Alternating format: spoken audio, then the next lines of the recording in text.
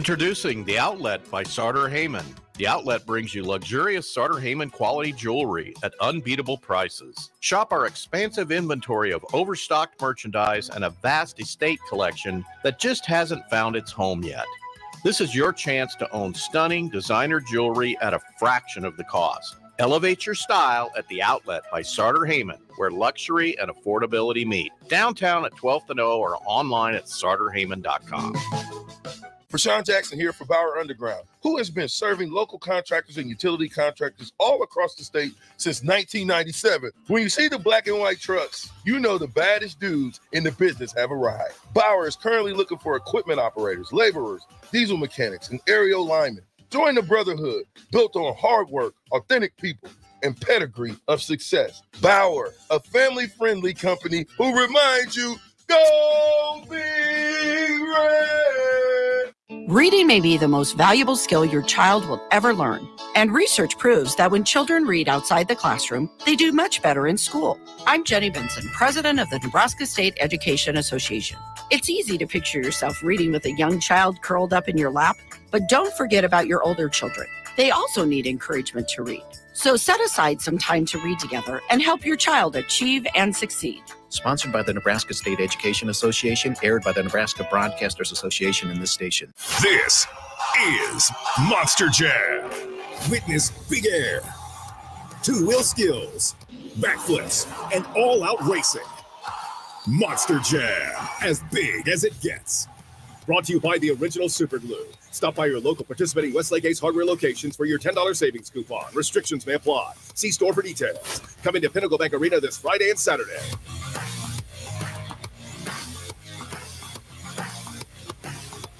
Electrical Enterprises in Roca reminds you, the men and women of our military dedicate themselves to serving our country. Their commitment and courage keep our country safe and strong. Let us honor those who've lost their lives in the line of duty and salute those serving today. This from Electrical Enterprises in Roca. For all your residential and commercial electrical construction needs, call 402-438-5822. We live in the land of the free thanks to the brave. Old School with DP and J.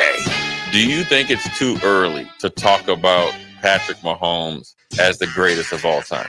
You know, to be honest with you, I think he might be on ahead of the pace. It was definitely on pace, maybe ahead of the pace. I think right now everything that he does is going to get overblown, and I think people so quickly forgot the 20-year run of the Patriots. Not 5-6 years, 20-year run of Tom Brady and the Patriots. 93.7 The Ticket and theticketfm.com. This is the Happy Hour. You guys going to happy hour? Coming at you live from the heart of Lincoln, America. Yeah, I'll come for a couple. Here are your hosts, Nick Sainert. I am a huge guy. And Enrique Alvarez Clary. C is for chunk. Brought to you by Empire Fence and Netting on 93.7 The Ticket and theticketfm.com.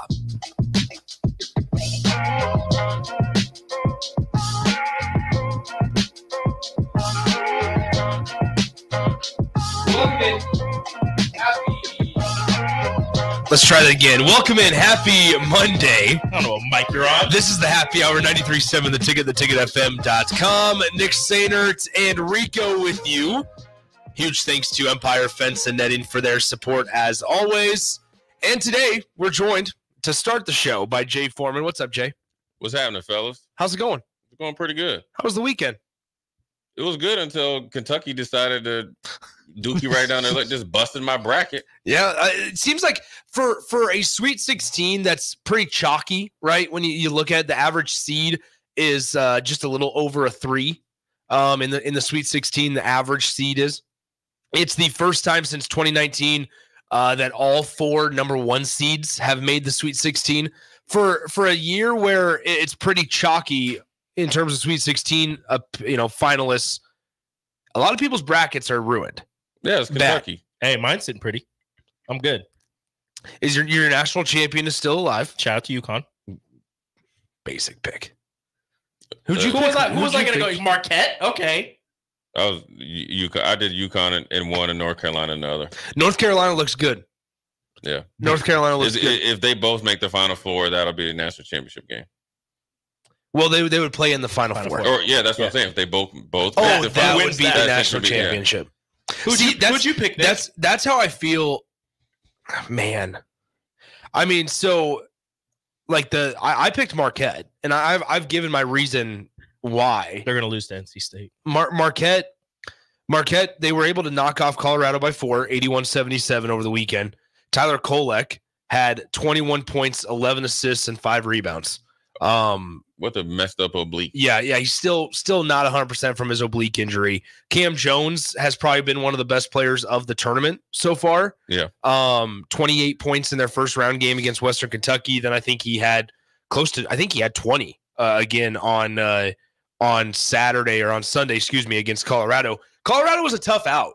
They play. I mean, we saw the changes like with De Silva in the second half with Colorado, to where they truly were a Sweet 16 contender. Yeah, and they had to play in the playing game. They didn't. And they probably feel like they should have not had to play in the playing game. I felt like we talked about it off air or when we were at Wings and Rings out there at 68th and O Street. Big shout out to them. Great job last week. Yeah.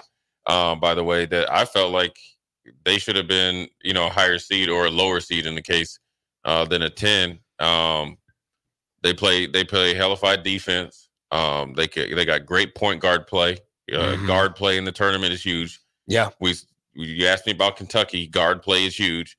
Oakland guard play was huge to make the upset, and they gave them all that they can handle, and but they were able to pull through. And Colorado didn't have an easy way. No. Easy, right? They had to play in game. Then they had to play Florida. That was a phenomenal game. Yes. I mean. Right down to the buzzer, and then you go right back into another game all the way down there, and you just ran out of gas a little bit. It felt like if they didn't have to play in the play-in, you think they would have potentially? It just felt like a couple shots that they normally were making in the first couple. Heavier legs. It was especially in the first half. They started out 0 for 6 from beyond the 3-point line. They're one of the best 3-point shooting teams in the country. Yeah, and then they have a very good. I like their roster where they have NBA players through the wings, point guard, and so forth. Then they got the big man in the middle. Was it Tompkins? Yes. Yeah, Tompkins, the number former 44. Big TCU transfer. That's a big deal. And he, for a 6'10", or he's listed at 6'11", they generously list him at 265. I would say more 280. He plays below the rim, but he's extremely effective. Then off the bench is Lincoln Southeast own BD, Bangkok Dak comes in. That's right. And what's he? The rim runner, shot blocker, alley-oop dunk. Long, athletic, Right, so he doesn't have the bulk, but you come in there and he has the wingspan. It seems like just keeps going on. So they're able to play defense multiple ways. And if you want to take a page out of their book, that's how you make a run. That's how you're a Sweet 16 team. Unfortunately, that you came against a better team in Marquette, maybe more rested team. But if you want to make a run, and if you want to be like I would say sustainable, but to be able to play multiple places, I always say portable. It's like football. You got to be able to play different ways, and that doesn't matter what sport it is. Is that a team like a roster makeup that Nebraska could potentially try to copy? You can, but it's hard. I mean, listen, it's hard, like obviously not the same kind of athletes, but just like. The style-ish? Well, yeah, for the stylists. But let's be honest, right? I mean, me and Nick call games all the time for high school. And I know BD from when he was a freshman. The end product that you're seeing just essentially 4 years ago, or right 4 years, from 4 years ago to now, it's not it. My man has something that you can't over-recruit. He's 6'11". He's continually to grow, to mature, and he can jump out of the gym. And he actually has 3-point range. That's just not normal. So you got to think for everybody. Keep it simple. So listen, for everybody out there, at this point in time last year, because I'm just starting to get into AAU, he didn't have an offer. Yeah. I think he was going to prep school or a smaller college. Yep. He went and played in this like kind of when you graduate as a senior, you can play in some tournaments, and they showed it through like Supreme or whoever he played with, that Colorado came and looked at him. And next rest is history. It's by chance. And so you get lucky like that with an late addition scholarship guy, and he starts to pay dividends towards the end of your season. That's how you make a run. Well, and it was also interesting just how Colorado plays their defense. They put a guy down low just in the middle, right in front of the basket. And they basically just park him there. Yeah. Which can either one of their big guys. Yeah, either one of their big guys, which can hurt them if the other team is shooting the 3-ball well. And the first half, Marquette jumped out to a bigger lead because they were shooting the 3-ball well. Then it kind of flipped. Colorado came out of the locker room. They started out really, really strong. Like I said, the Silva guy, he can stretch the floor a little bit. He was a little more aggressive in the early going of the second half. They switched from one side of the court. That's right. And they started to feature him. And Marquette struggled shooting the 3-ball a little bit. And before you knew it, it was 77-77 and just a couple of minutes left. And you're sitting there going, well, how did this get away from Marquette? But it was because Colorado, they figured out a way to shoot the basketball, and they got a couple of misses. And that's one thing like Nebraska, right? That, man, just it was – and 402-464-5685. You look at Nebraska's game on Friday, and not only did Wade Taylor start the day 5 for 5 from beyond the three-point line, but they were featuring guys that – they did. It's not that they were apparent all season long, but it was they figured out ways to make guys effective every single time down the floor. And Nebraska then on top of it didn't help themselves out a whole lot by not being physical. They panicked. They weren't physical. It was like there's always this unique part about about playing big time sports, and you see it all the time. Say in high school in a big game. Me and Nick, again, called basketball games. So you saw the maturation, let's just say, of Lincoln Southeast in their program, right? It felt like last year, I felt like they were happy to get there, right? And then this year, I felt, me and Nick, correct me if I'm wrong, this team was a better team than it was last year. They even had BD on it. And even lost a couple. They lost a guard. They lost a couple of guards, I should say. They lost a lot of talent, but I felt like this was a better team. Yeah. They were ready for the moment. They kind of expected to be there. Right. They expected to be in the mix. And they embrace big moments. That's how they're able to go and beat Creighton Prep for the second year in a row on a walk-off turnaround jumper by Jake Hickelman. So when you look at Nebraska, where a team like Texas A&M, you have to do your homework from beginning to end. And we talked about it before. They're a preseason top 10 team. Yeah. When you look at their makeup now, listen, Taylor was going if you didn't know the background on this dude from the get-go, from Dallas, where he was at, he can flat out. He's legendary in the basketball area in Dallas. So you can go, and you got to look at Buzz, the way he likes to play. Styles make fights. They're going to beat you up. They're going to run you off the three-point line with different type of body types. Why? How did he learn that? Because he had to play teams like Duke all the time. So when you're playing against a J.J. Redick and those type of snipers, he had to go back into his old I guess black book of playbooks on how to defend K-State. Where Nebraska got into trouble, I felt like, is it's okay. You had everybody, I always say everybody has motivation, right? Everybody's going to be motivated at the beginning of the game. Do you have the discipline? That's how you win. So Nebraska, when they got the first punch, they did punch back. Mm-hmm. But then I felt like defensively, they were doing things that they hadn't done all year. Now that's because you get kind of caught up in the moment. You see a couple easy layups missed. Then you saw one of the biggest plays of this game that essentially, when you're watching it, I know from coaching, you're like, all right, this game's over. Nebraska had a good defensive series. They just, K-State started to get going. They scored, came back on defense, forced them into a hard shot, long rebound to the opposite side. One of the guys that's their rebound, essentially the defense, your backside guy got to get that defensive rebound. He tried to run out. They got it, put it back up. Radford got it and won. Game over. That's a 5-point turnaround. That's a momentum changer. That's a deflator.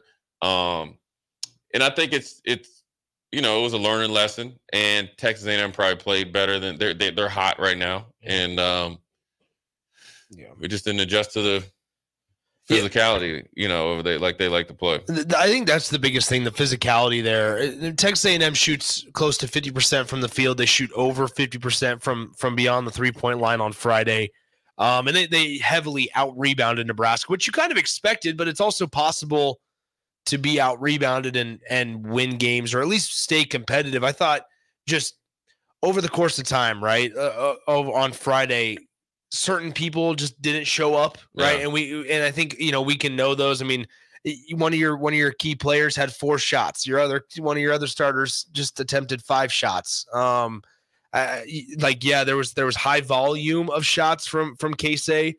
Didn't hit him that high of success, I guess, on Friday. And then it was kind of just off the bench, a little bit disappointing. Like, you don't forget, like, part of this year for Nebraska was that, man, they can go to the bench and not have this dramatic drop off. Yeah. And that wasn't the case down the stretch, not even just on Friday. That was kind of the case over the last couple of weeks. Yeah, that's true. Yeah. It's the guys off the bench just didn't score or make as big of a scoring impact in the game as maybe they have in previous months. Well, I think the better that you do, the more that people are going to defend you. Understandable. So let's give credit to what they did earlier in the season, and then also to the coaching staff. I want to ask you this. More importantly, I think Texas A&M forced Nebraska into the difficulty. I call it difficulty rating shots. Mm-hmm. It was out of the roof. I'm talking about the shots. Even when they had pull-ups, they were getting bumped. And I think the biggest thing, here's the difference between Texas A&M and Rutgers. Rutgers has maybe one guy that attacks the offensive rebounds. That you got to really be, okay, we got a team rebound against him. It's the big guy in the middle, right? Everybody on Texas A&M, offensive rebounds, even the guy on the bench. So what does that do? That puts so much stress on you from your defensive standpoint that one mistake, and then they just keep gut punching you. And then also I'm going to say this, is the physicality, yes. But, okay, I would say that. But then also I think that, and this is what came back to, I think, bite Texas A&M. I felt like last night Texas A&M was a better team than Houston. But I will say this. The way that game was reffed that's a key part. Allowed Texas A&M to get away with it. Because there was one where Josiah Alec had it. He was going for there was a clear jersey tug. Yeah. A clear shove or something like. Well, and then there was a couple when he missed the bunny. You're getting shoved, right? Okay. Well, then turn it back to last night in that great game against Houston against Texas A&M, and Texas A&M was going through the hoop. They were getting hit 4 or 5 times. Yeah. Yes, Houston had 45 fouls. They probably got the equivalent of 80 fouls. It was funny. It's funny that you bring that up because even the broadcasters before the game last night, as the referee was walking to center court to throw the jump or the tip in the air, they said Spiro was like on TNT was just like, listen. We talked to both these coaches, and they both said how crucial it is on how it's reffed. And they both said that, or I should say the broadcasters said that when they talked to coaches, they mentioned, we don't know who the referees are yet, but that's going to be a big part in this game. And then that's when, Spiro and the broadcasters would announce the referees' names. That's a big piece that people don't think about but also I think with like just the physicality piece of it all, it felt like on Friday, especially now, obviously, once the score kind of got out of hand in a wider margin, things like this will tend to happen. But it felt like a football game that you're facing off against just a bruising running back, and you can stop him for the first quarter and a half, but then those 1.5 yard carries turns into 4, and then the 4 breaks turns into 6, and you consistently pounding it away. That by the end of the game, it might only be a 12-point ball game, and it feels like, you know what? I guess according to the scoreboard, you're kind of in this one, but man, it just feels like you're so far away because you can't make up ground. That's how it felt like at halftime. Was that, man, Nebraska, according to the score, probably could. It was a 14-point ball game at half, and you're in March Madness. You're saying, okay, anything can really happen here if Nebraska hits some shots, and if the tendencies that we know going in, where Texas A&M misses a lot of shots, but often, rebounds well, obviously. But the first part of that is if they miss a lot of shots, Nebraska can find a way back into this one.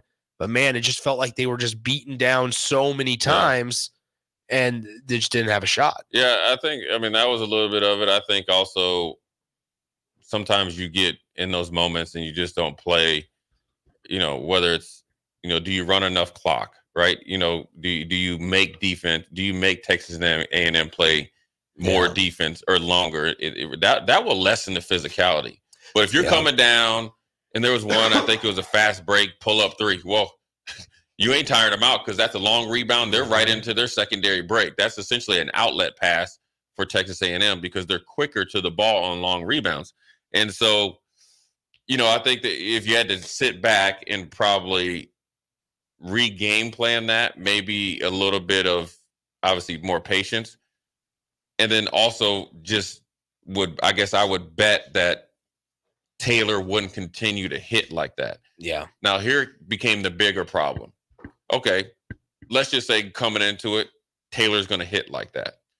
Well, Radford and 35 were getting more busy than actually Taylor was for the majority of the game. Mm-hmm. They were breaking you down the defense. They were essentially backing you guys all the way down the lane. So you got to hit force with force. And remember, there was a couple times this year where Fred said we need to play with more force. And that's what it came down to. By no means do I think Nebraska was like rolling over. But sometimes when you get, there's so much that goes on around here that when you get there, you be like, okay, we actually got to play. We got to play, Mm-hmm. like play for real. And that maybe that's a little. He said they had so many guys that could just break you down off the dribble, drive to the bucket, and that's kind of what they were feasting on in that second half, at least, because they started the game hitting all those threes. Wade Taylor was hitting, and then the second half comes and they're just driving to the bucket, kind of taking advantage of that physicality and that whistle that they're allowed to play. So like, all right, I'm putting my shoulder into your chest. They're not calling it. I'm backing you off, and I'm getting this layup. Yeah, I mean, think about it. How many Euro steps did you see for them? They coming straight downhill, just nothing fancy, elbows, knees, and they're not blowing the whistle. So they're like, all right, they're letting us play. So I'm gonna back you off with this shoulder. You're gonna take a couple steps back because I'm coming downhill full force, stronger than you, and I'm gonna lay this in. If you try to hack me, guess what? I'm laying it in, and I'm getting a free throw. And it's funny that you mentioned that we're talking about that, because if you were watching the A&M Houston game last night in overtime, that was their plan. It was to go right down at you. Yeah. Right, shove it right down your throat.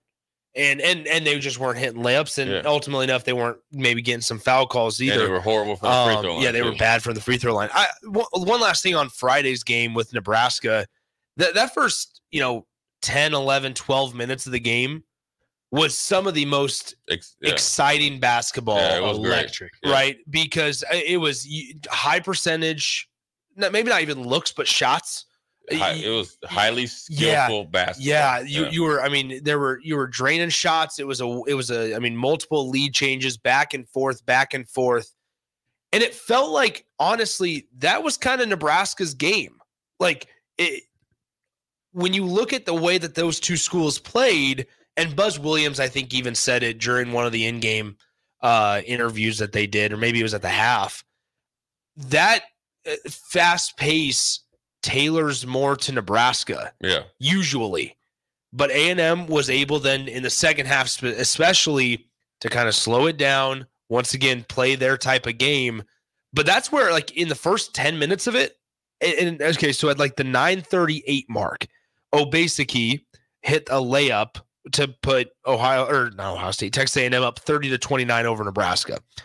At that point, when it was like the 22-22, 30-29, 31-30 Nebraska, at that point, I was sitting there going, okay, I feel still confident in Nebraska, because I don't believe that Texas A&M can keep shooting like this, not for a full 40 minutes, but also this plays into Nebraska's strengths. Yeah, and it just didn't. And I felt like Texas A&M came out and they hit, just say the first half, they went on their run right at the very end. So I'm like, okay, well, then eventually Nebraska's going to go on a Nebraska run. And they kind of did. The problem is they had too many defensive breakdowns. Yeah. So you got to think, even when they were down by like 18 and they go on like a 5-0 run or a 6-2 run, just like a mini run, well, then boom, you give up an offensive rebound. Boom, you don't get a defensive rebound. It goes off your hands. Mm-hmm.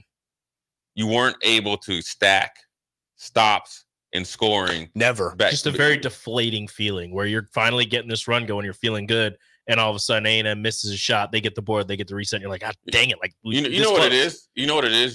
It was like, it's like in football. Say you drive, you get over the 50, you get an explosive play, offsides, legal procedure, punt. It just stacks. Okay, defense, you stop him, fumble the punt, get it back. You just kind of don't ever get out of neutral or first or second gear. And there was also a stretch in the second half, especially. I think it was like the 13:34 mark.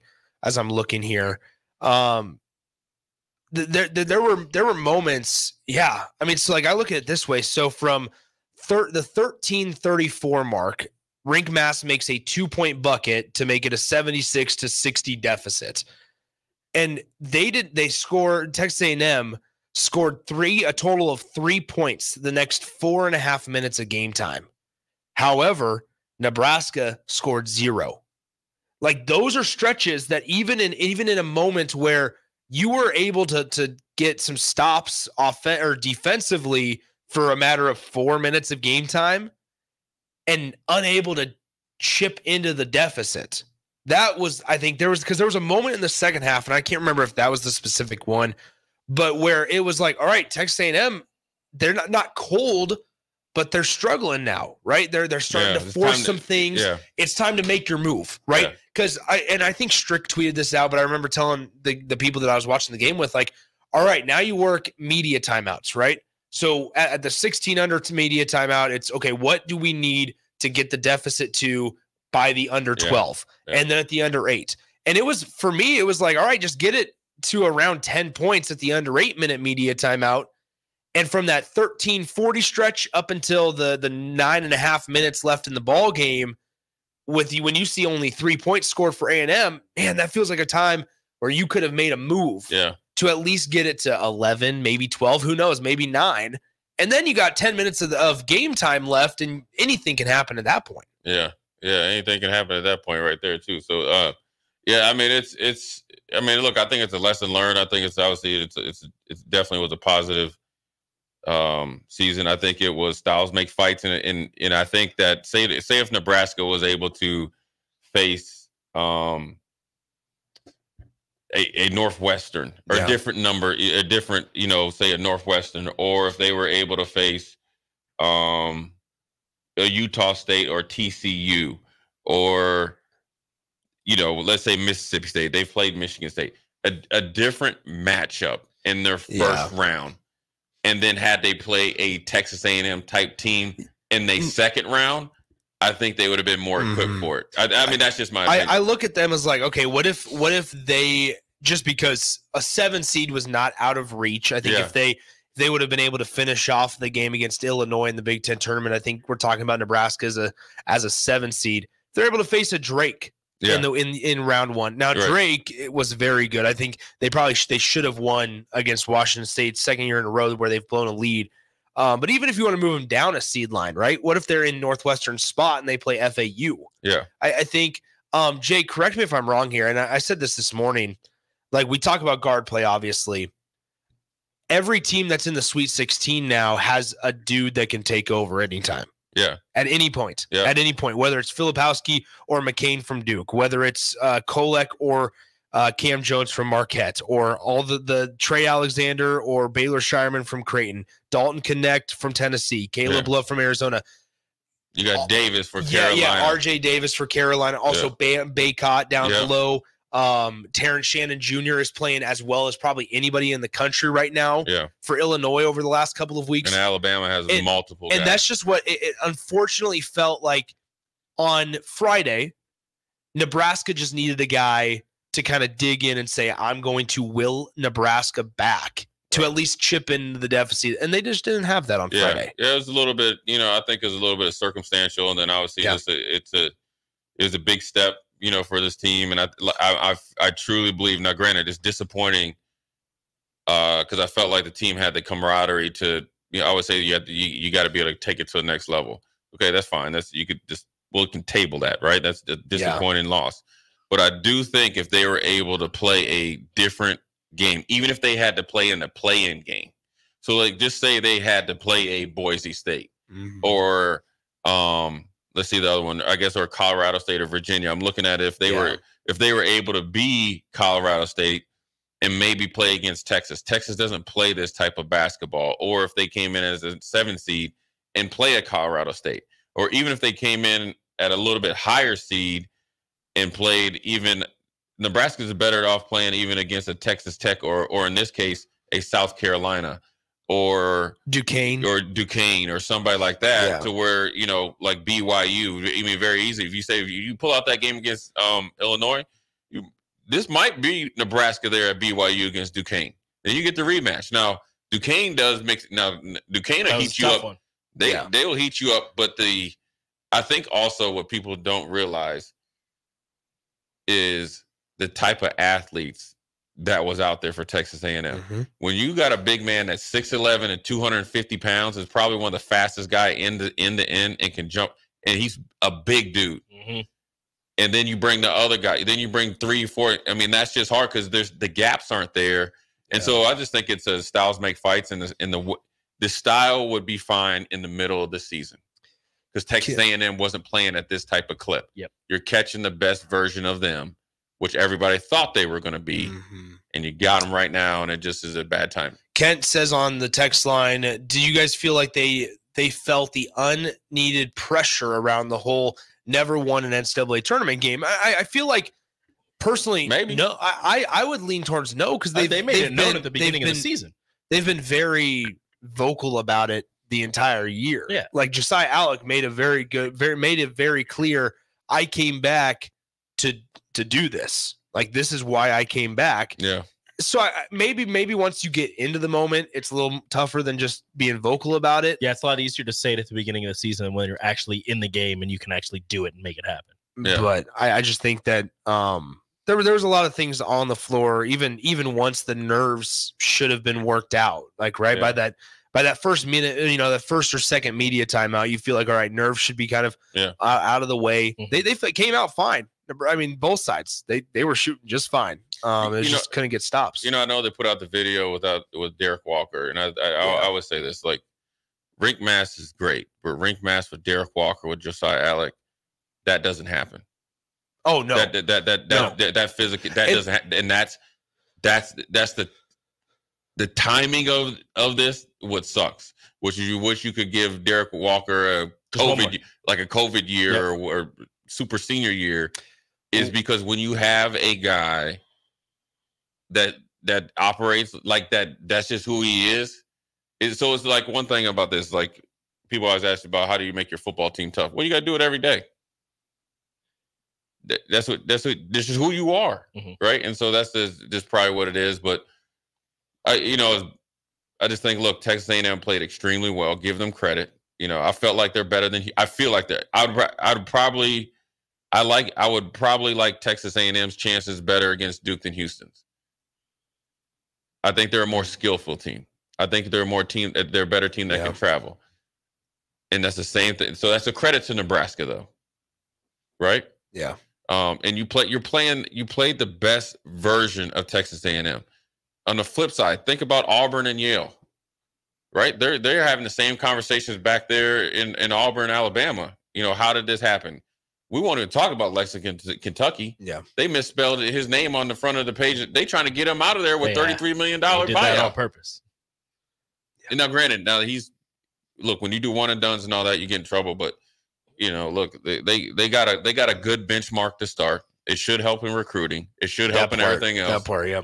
And so fester on this, learn from it, keep it in your back pocket, take it, and build on it. Let's talk about that, right? The approach now, because it is the off season, and Nebraska basketball will have some holes to plug. They'll have some additions to bring into the roster in the locker room, and so we'll talk about that when we return. As a little bit of news came out earlier today, Nebraska has officially lost one guard to the transfer portal. Not much of a surprise there, but nonetheless, it is a little bit of news here as the offseason is officially here. And that means transfer portal work is underway as Nebraska will try to build off of this season and the NCAA tournament berth once again. A season where they finish 23-11 on the year in a first-round exit in the NCAA tournament. All right, let's step aside. Huge thanks to Empire Fence and Netting for their support of the show. As always, don't go anywhere. You're listening to the Happy Hour on 93.7 The Ticket. Follow Nick and Enrique on Twitter at Nick_Sainert and at Radio Rico AC. More of Happy Hour is next on 93.7 The Ticket and theticketfm.com. Your home is your empire. Protect it with Empire Fence. Get a free instant quote with the online estimating tool at empire-fence.com. See an upfront estimate with no hidden fees. An Empire Fence can provide privacy and improve the appearance of your home. Keep kids and pets in or out of your yard, increase security, and add value to your property. Visit empire-fence.com now to view the stylish and maintenance-free possibilities for your home and get a free instant online quote. Let Empire Fence protect your empire. Rashawn Jackson here for Bauer Underground, who has been serving local contractors and utility contractors all across the state since 1997. When you see the black and white trucks, you know the baddest dudes in the business have arrived. Bauer is currently looking for equipment operators, laborers, diesel mechanics, and aerial linemen. Join the brotherhood built on hard work, authentic people, and pedigree of success. Bauer, a family-friendly company who reminds you, go Big Red! This is Brad with Midwest Bank, proudly serving our Nebraska communities for over 70 years. We're a community bank, making local decisions, supporting local organizations, and helping local businesses and farms succeed. We are dedicated to serving our clients and helping them meet their financial needs with sound, innovative banking solutions. From an array of checking and deposit accounts, cash management services, to small business, real estate, and ag lending. We're here for you. Your community, your bank, Midwest Bank. Find out more at midwestbank.com. Member FDIC. Garage doors can be expensive. Are you keeping yours in the best condition possible? This is Cameron Hall with Doors Plus. Doors Plus is a locally owned business that prides itself on the fast, reliable, and friendly service. Doors Plus offers flexible scheduling so you can book an appointment that fits your busy day. My team and I will come out to your property, both commercial and residential, and provide you with the necessary information you need to make sure your garage door is in working and smooth condition. Give Doors Plus a call today at 402-590-5800 to book an appointment and learn more about our preventative maintenance plans. Doors Plus, garage doors, and more. Hey guys, it's Bill Bush. Next Ag Appraisal and Realty has opened a new location in Pender, Nebraska, in addition to their office in Lincoln. The real estate world can be confusing, so why wouldn't you want an expert helping you every step of the way? If you're looking to buy or sell farmland in Nebraska, Kansas, or Iowa, give Ethan Sorensen a call today at 402-380-0432 or visit them online at nextagrealestate.com. Next Ag Appraisal and Realty with locations in Lincoln and now Pender, Nebraska. Rosie Sports Bar and Grill, open for lunch and dinner at 1501 Center Park Road. Jake Sorensen here for The Body Shop. My wife is nearing her due date with our first child and has been in need of a good massage as her body continues to change and adapt. Dennis and the team at The Body Shop were incredible with the prenatal massage that she's still talking about today. I was also able to get a deep tissue massage, so it was a great bonding experience and a unique couples massage in general. If you're in need of stress relief, book a massage today at thebodyshoplincoln.com. The Body Shop at 48th and A. Introducing The Outlet by Sartor Heyman. The Outlet brings you luxurious Sartor Heyman quality jewelry at unbeatable prices. Shop our expansive inventory of overstocked merchandise and a vast estate collection that just hasn't found its home yet. This is your chance to own stunning designer jewelry at a fraction of the cost. Elevate your style at The Outlet by Sartor Heyman, where luxury and affordability meet. Downtown at 12th and O or online at sartorheyman.com. Hi, folks. Sean Callahan here for Koppel Chevrolet GMC, and the Chevrolet and GMC Truck Month is now underway. We've got huge savings in Louisville. Get $9,000 off or 1.9% for 72 months on select models. Yes, you heard right. That's $9,000 off or 1.9% for 72 months happening right now at Koppel. So take that short money saving drive down 144th Street or check us out online at koppelcars.com. You'll be glad you did. All deals with roof credit. Stock number G214773. 93.7 The Ticket. Fox KFXL weather. Brought to you by Bryant Air Conditioning, Heating, Electrical, and Plumbing. Your Lincoln forecast for today, a chance of rain expected throughout the day. See falling temperatures with a high around 52. Tonight, a chance of wintry mix and blowing snow possible. See a low around 23. And tomorrow, a slight chance of snow in the morning. Otherwise, mainly sunny and windy. High around 36. I'm meteorologist Kyle Clucker for 93.7 The Ticket and theticketfm.com. Electrical Enterprises in Roca reminds you, the men and women of our military dedicate themselves to serving our country. Their commitment and courage keep our country safe and strong. Let us honor those who've lost their lives in the line of duty and salute those serving today. This from Electrical Enterprises in Roca. For all your residential and commercial electrical construction needs, call 402-438-5822. We live in the land of the free thanks to the brave. Reading may be the most valuable skill your child will ever learn.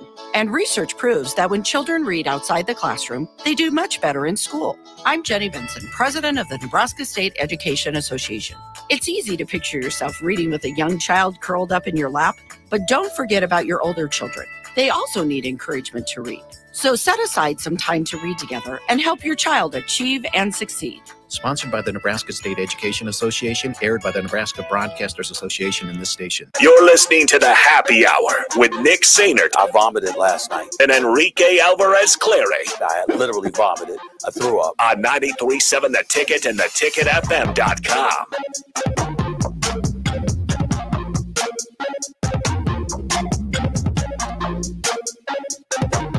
Welcome back in. It's a Monday, Happy Hour 93.7, The Ticket, theticketfm.com. Nick, Rico, and Jay Foreman with you. 402-464-5685, the Honda of Lincoln hotline, and the Starter Heyman text line are open for you guys, as well as the Starter Heyman Jewelers live video stream, Facebook, YouTube, Twitch, Twitter, and Allo Channel 961 are all available to you. 402, we went to this one, 402-464-5685. Got asked about a couple of people potentially transferring back to Nebraska. And you don't have to be, a scientist to know exactly who they may be referencing. I think let's talk about needs for Nebraska going forward, right? We can kind of keep some of the specific names out of this, but the needs going forward position-wise, instantly for me, it's point guard. You kind of need a facilitator, right? We see in March Madness specifically, and a lot of the top tier programs, is they have somebody that can run the offense that provides a little bit of a scoring threat potentially. But then I think also Nebraska, we saw it, physical big man could certainly be a spot where they could improve. Yeah, I mean, I think everybody in the country wants those two things. That's true. And have backups upon backups for him. I mean, I think you just need to, if you can do that, but then you got to address some area. Every team's going to have holes, and so you just got to, along with that, you also have to have a mentality change. And sometimes bringing in a player, whether it's at those positions that you mentioned or another position, can do that for you. Mm-hmm. I think Gary did it for us. He's kind of, he understands what it's like to kind of junkyard dog mentality. Need more of that. Yeah. I think Josiah Alec, you talk about Derek Walker, same way with Josiah. You wish you had another even half a season, with him, just because I think he started to get his bearings underneath him and understand, what it's like to play in the Big Ten. Obviously, he's different. So table setter, and then obviously you just want to make sure where these pieces fit into what you already have. You want them to add to it. You don't want to add pieces that take away from it. We've seen that before. Yeah. Just going in and kind of like doing the AAU approach. And I've been watching this thing about Tim Thomas where they, he had like him, Rip Hamilton, Vince Carter, and Kobe Bryant on the AAU team. They faced like Ron Artest, Eldon Brand, and a couple other dudes. Well, that's great when it works out and you got Hall of Fame players, but it's not great when you get all those guys and they don't mesh. And so you want to make sure the team concept and role playing doesn't get diminished based on two things, Nick, Enrico, is who you bring in. So, people are always going to evaluate their feelings and all that stuff. But then also, how does everybody deal with the newfound success? Because if you somehow get caught up in it, you aren't the same Jay Foreman, Nick Sainert, or Rico from 2023 and 24 and 24 and 25, even though you are in the same body. And that's huge. I'm curious. So you got to almost re-recruit your roster, retrain your roster before you go out and do it. And so you get that stuff situated first. You get what I mean? Clean up your house first. Yeah. Before you go. Make sure your house is in order before you invite somebody in. Exactly. That's kind of what it is. I'm kind of, everybody talks about the table setter. And, I mentioned it earlier with Carricker, getting a big man who, maybe not a scoring threat, but just somebody who's going to be a presence inside. Maybe, hopefully you want somebody that can block shots, but just somebody who's inside that can alter shots at the very least and just be a presence inside where you haven't had that, especially with this team. I know Rink was, he's a bigger guy with some longer arms, but it's not like, people weren't afraid to drive at him and go up against him. So having somebody in there and, you, like you said, though, you got to have somebody that's going to mesh with the team and not throw off the dynamics. Another thing is somebody who, and again, got to mesh that you can get the ball to, and they can just get a bucket. Right. Like not somebody who's going to demand, not somebody who's going to demand the ball and have to have the ball at all. But somebody because there is a difference when it gets down to crunch time, and you're like, we need somebody to get a bucket, maybe or make a play. Yeah, just make a play. Somebody like that. Let me ask you guys this. This is a little quick pivot. If Nebraska, I guess, played better, or if the optics looked better Friday, number one, would you be having this in-depth question based on positions or personnel? That's number one. Mm-hmm. And number two, should you change, and this isn't like maybe your recruiting philosophy or your team building based off one game, because it's almost like going to a bowl game and getting blitzed by a quarterback and a receiver that had just been on one in the defense or something like that. Or thirdly, not that you bury your head in the sand and don't listen to outside, suggestions. Do you say, okay, I like what we're doing, say 85% of what we're doing. Now we need to get this 85% up to like 92%, whether it's toughness, situational basketball, that's game to game, team to team, area of the country, or do you address more in the first two and try to fix it that way? I think it's got to be a blend. To your first question about if it would have looked differently, but Nebraska still loses, are we still having this conversation or this in-depth conversation? I think yes. I don't think anything changes. I think, because these are things now at the start of the year, point guard, for example, right? Going back to last year, and this is like not a knock on Aaron Eulis, but we know that's who we're kind of referencing here. Stats at Iowa didn't jump off the page, was a very, very late portal addition last year, and you kind of figured it was because Nebraska needed to go get a guy. They needed a guy, and you didn't know about obviously all the off court stuff, and it felt like that was kind of, we just need to get another body in that room that we trust. Not to say Aaron Eulis needs to not be a member of Nebraska next year. That's not what I'm getting at here. What I'm saying is that Nebraska is in a opportunistic position where they've got tangible success and improvement that they can point to over the last 2 years, even 3 if you want to go, hey, listen, we went from 10 wins to 16 wins, now to 23 wins. They have a better idea, I think, of what type of player they need to identify and what type of player they need to bring in. Oh, for sure. And so now the pitch, the approach, I think, is really interesting. And I'm excited to see how Fred and his staff navigate this offseason, just to see, okay, who are they able to go attract? Because now, what does an NCAA tournament berth do for you? Does it get you in the door to at least have some of those preliminary conversations with some of the best transfer portal options? And I think it does. And so then it's, then you talk about Fred's history of his just basketball acumen, where it's front office, NBA player, a successful college coach at Iowa State, a successful college player. So I think you can go down the list, and it provides some optimism for maybe what Nebraska could even just continuously upgrade through the portal. Because I think the pitch is different, and I'm interested to see now that Nebraska has stability, right? Fred Hoiberg signs an extension. Fred Hoiberg has his staff. You're not expecting people to move. You're not expecting.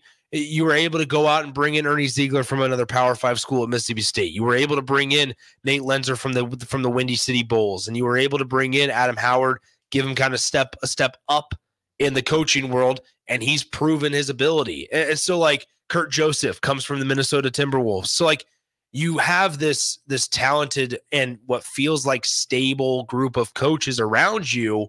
If you're Fred Hoiberg, that can be part of the pitch, is that nobody's really expected to move on. Fred Hoiberg's not going anywhere.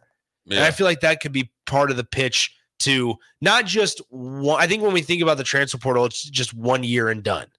I'm mentioning, like, I'm thinking about who are guys that maybe are in there, have played 2 years of basketball and have 2 left, or have played just 1 year and have 3 left, because that's where I think you can really make some continuous success. Derek Walker, perfect example. Derek D-Walk had multiple years in Nebraska, and from a program standpoint, you saw how that benefited Nebraska. Yeah. All right, let's head to break. When we come back, we're going to wrap things up. We might actually dive into a little bit of a Husker baseball conversation. Nebraska baseball 17-5 on the season. They've won 7 straight, and including a couple of midweek games, which may have been their bugaboo last year. They have bullpen depth. They have the ability to hit the ball and manufacture runs. Notice I say manufacture runs and not just hit the ball over the fence. They're getting some starting pitching from guys like Brett Sears, who's having an incredible start to the year. There's a lot to talk about with Husker baseball. We haven't really been able to talk a lot of Husker baseball, softballs, those kind of things over the last week and a half, just because of the excitement around the basketball programs, and rightfully so. We also had spring football starting today. Austin is out, so I'm going to be joining Strick for On the Block from 2 to 4. So we'll dive into all that throughout the course of the next 2 hours and change before we hand it off to DP and J for Old School. So don't go anywhere. We'll wrap up the happy hour and get you ready for On the Block coming up next. Download our app by searching 93.7 The Ticket in your app store to stay in touch and listen all day long wherever you are. More of the happy hour is next on 93.7 The Ticket and theticketfm.com. This is Lincoln's home for sports talk on the FM dial. Also online at theticketfm.com. On the internet, KNTK FM Firth, 93.7 The Ticket.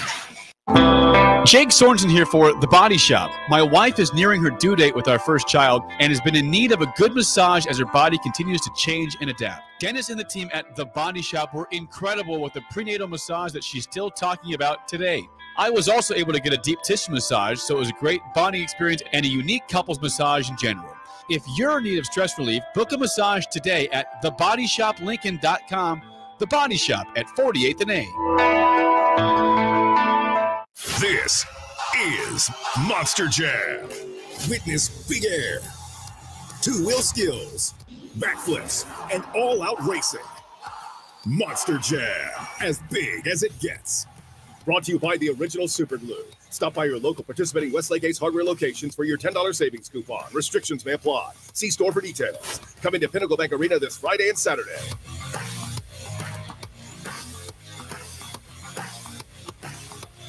93.7 The Ticket, Fox, KFXL weather. Brought to you by Bryant Air Conditioning, Heating, Electrical, and Plumbing. Your Lincoln forecast for today, a chance of rain expected throughout the day. See falling temperatures with a high around 52. Tonight, a chance of wintry mix and blowing snow possible. See a low around 23. And tomorrow, a slight chance of snow in the morning. Otherwise, mainly sunny and windy. High around 36.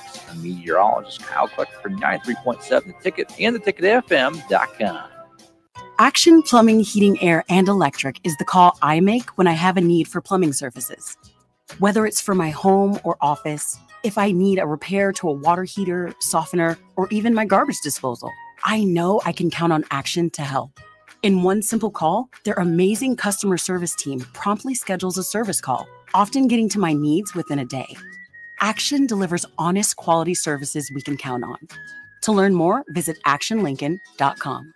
Old School with DP and J. Do you think it's too early to talk about Patrick Mahomes as the greatest of all time? You know, to be honest with you, I think he might be ahead of the pace. It was definitely on pace, maybe ahead of the pace. I think right now everything that he does is going to get overblown, and I think people so quickly forgot the 20-year run of the Patriots.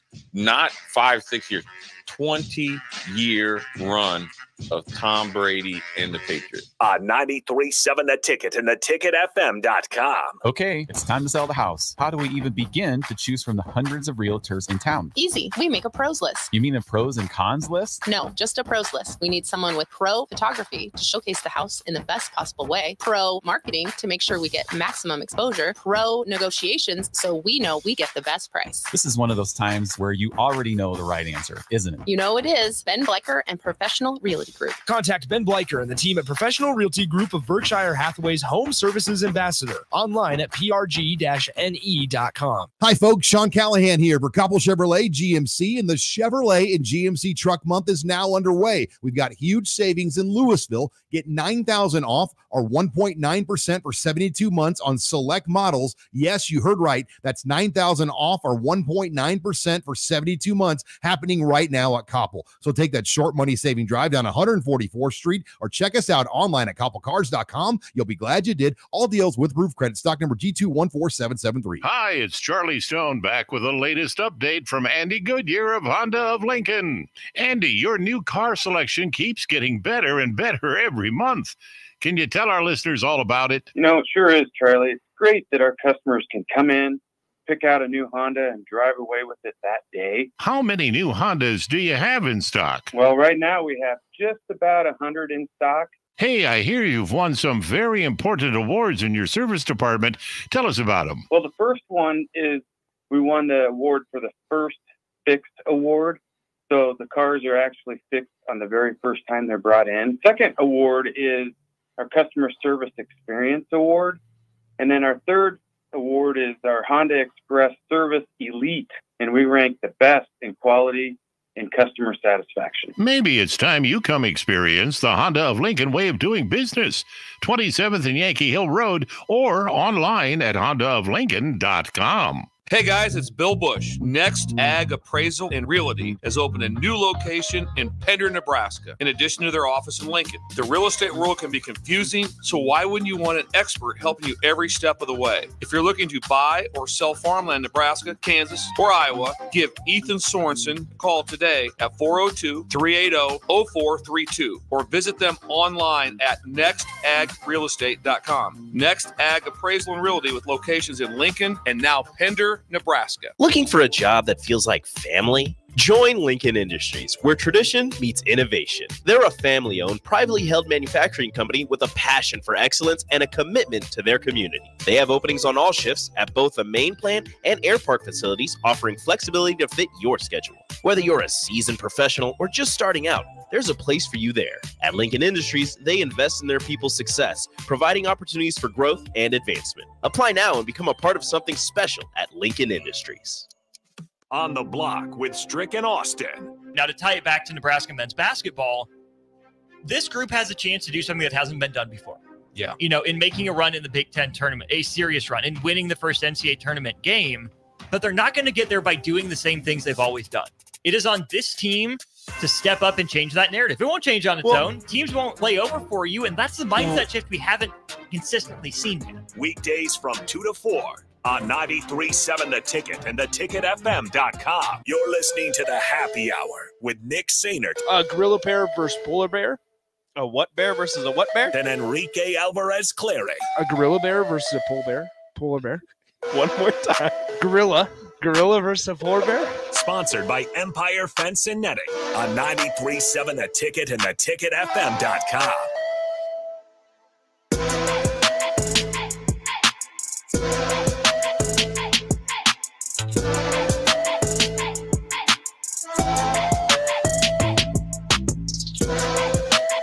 We're back here on the Happy Hour 93.7 The Ticket, theticketfm.com. Thanks to Jay for hanging out. Didn't know Jay was going to stop by. Here we are. He just waltzed on in, hung out with us. He just said he was going to join, and we were like, okay. Yeah, cool.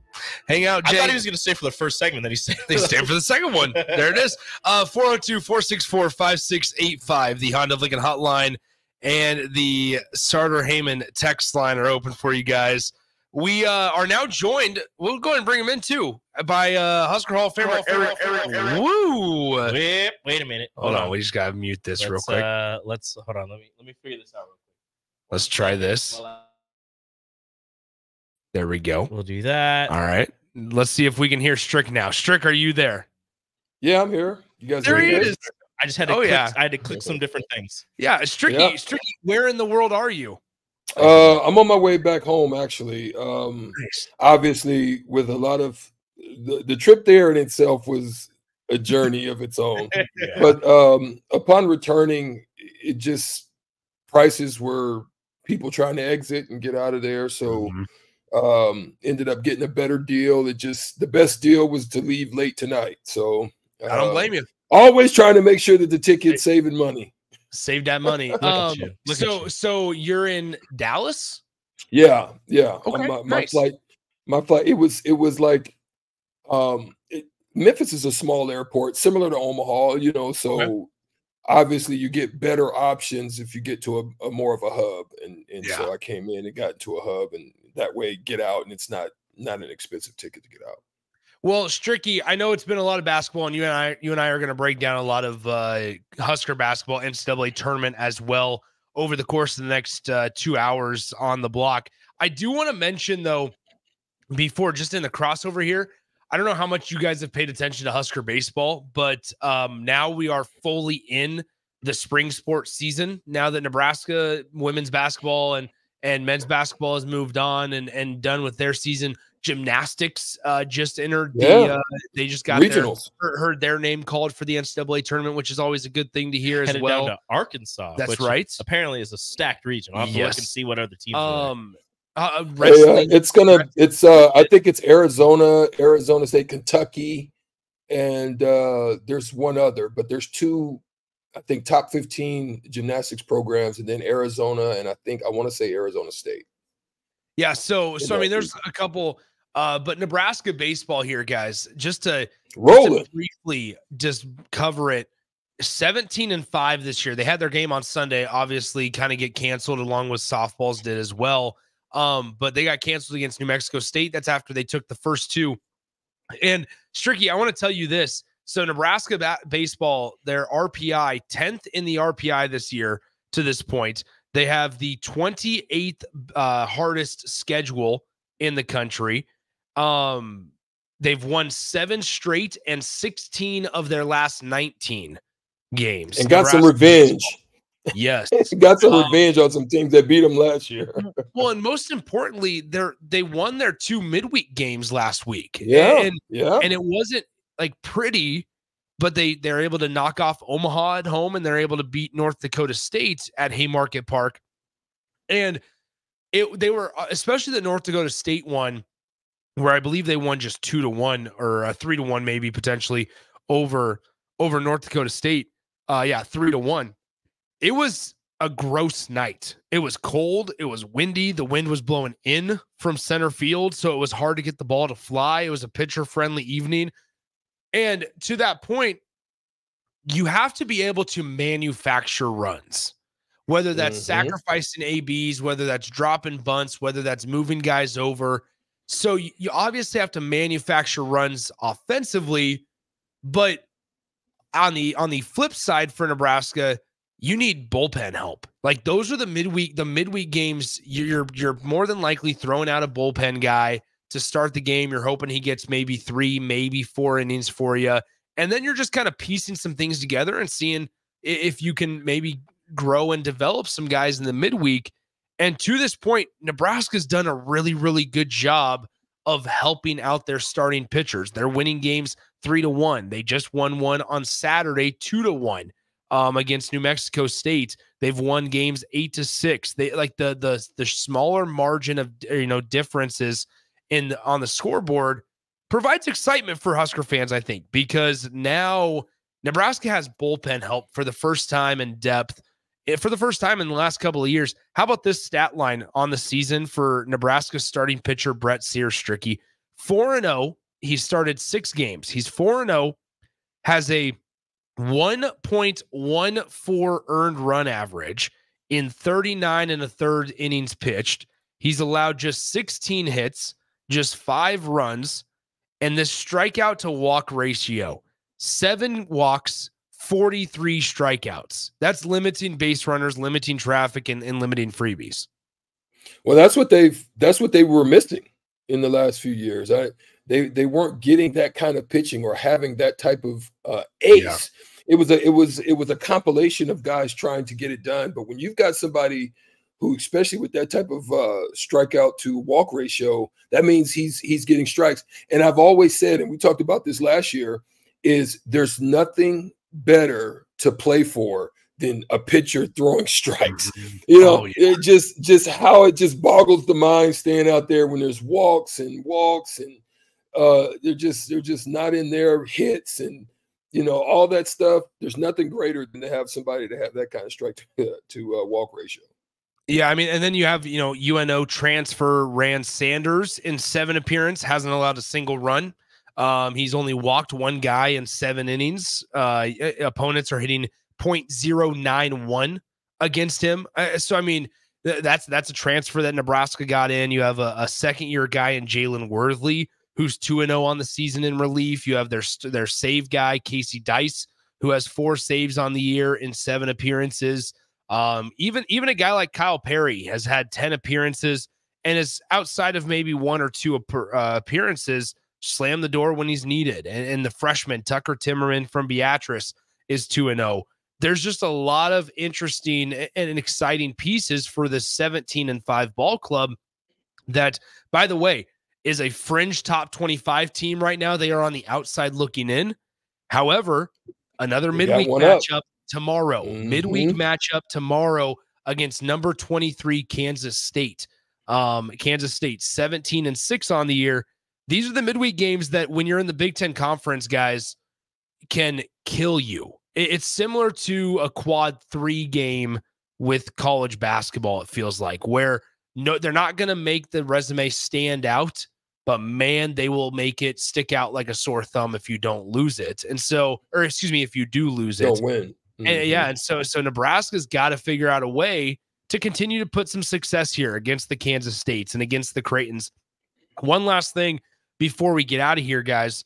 In the Big Ten Conference, we kind of know the top teams in the Big Ten, and it's the Marylands, the Iowas, the Indianas, and Nebraska usually. Ohio State's in the mix there. How about this? Nebraska plays Ohio State at home. Nebraska plays Maryland in a 3-game set at home. Nebraska plays a 3-game set against Iowa at home. And Nebraska plays a 3-game set against Indiana at home. You're talking about all of those high quality Big Ten opponents. You don't have to go on the road for any of them. Like two out of 3 each weekend is clearly in reach, and that allows you to get to have a postseason expectation. Well, you definitely want to be able to land in the region, and I know we got to get out of here, but that would be good to be able to land in the region where they've been kind of on the outside looking in a couple times. Yeah, and Will Bolt talks so much about. You just got to make a regional. With Nebraska, they want to get to a point where they're hosting the regional. And so you just get that. Will Bolt and his staff talk so much about it. All right, stick around. On the Block with Strick and myself is coming up next. It's going to be a good one. We got plenty to talk about. We'll talk to you guys on the Happy Hour tomorrow. Adios.